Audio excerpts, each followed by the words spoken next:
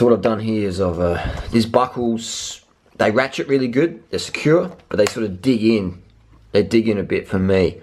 So what I've done is I've put a new ratchet on from a Giant shoe. It just sits a bit more flush, it's a little bit more low profile and it doesn't seem to pinch in as much. Just stolen off Freely's shoe. These are a good shoe, I like these shoes, but these are way too narrow for me. And the stiffness is good, could be a fruit in there. I like these, yeah, put those on the list, but they're just so narrow. You see the Bont here, obviously this is a bigger shoe, but you see the bit more of a pointy traditional style, which cramps your foot, but the Bont a bit wider. This is a standard fit. I can't get wide fit in Australia. Then I can't get them online, so when next time I'm in the US, I'll get a pair wide fit and just give these away. But the power transfer feels really good. The light buckle system I don't like on the Bont. I prefer a boa. The boa just fits the shoe better for me.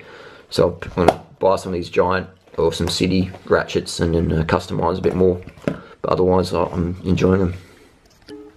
And size-wise, I run a 44 in the Vapor Plus road shoe, but it's a 45, so you can't really ever go by numbers. You've got to actually try the shoe on and see what you like.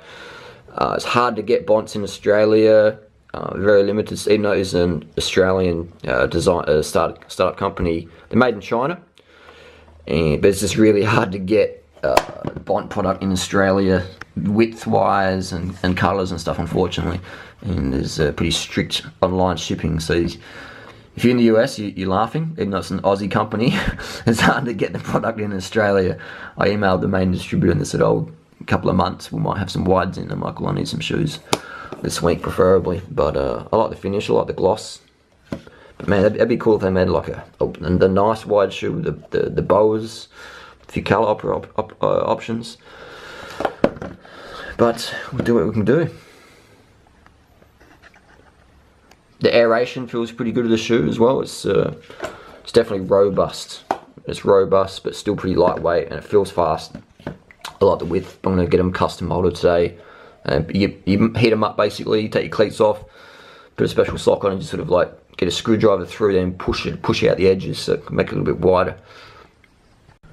So the straps are replaceable. That's a good system. The boas are replaceable, straps replaceable. If you break or anything wearing out, just buy a new one.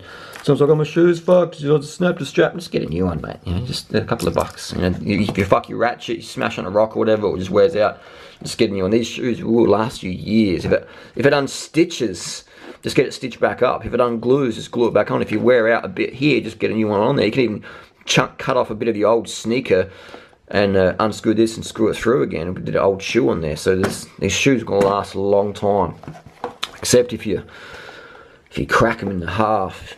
I'm not sure how you do that, but I've done that before with carbon shoes, but that's after many thousands of miles of usage. But otherwise, the mountain bike shoe, very, very durable. So basically this you can feel the carbon goes all the way up around there, so it wraps around your foot, provides a very secure fit. And again, it's heat moldable, so that makes them reasonably customizable. So you can feel that all the way around, the carbon, sort of like a carbon, you call it a cockpit or a chassis. You can see it in there.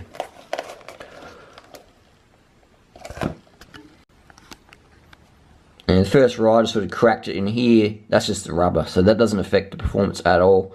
Again, these are just a wear-out item, and you can even customize it with a bit of your own chunk of rubber in there.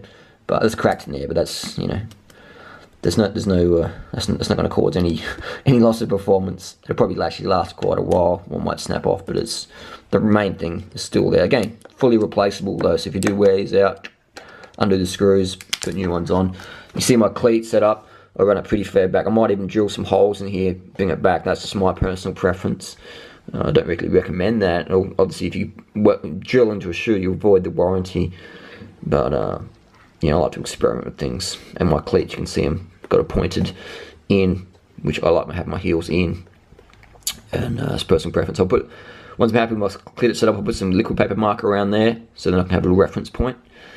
But it's pretty easy. I've got them jammed right back, pointing in a little bit. And it's good to go. You can even put some sprigs in here. Potentially looks like some soccer sprigs. Street fight ready.